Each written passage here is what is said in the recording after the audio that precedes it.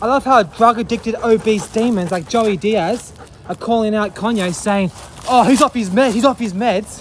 When this fucking fat fuck, during 2020, 2021, 2022, pushing gambling down people's young, impressionable men's throats.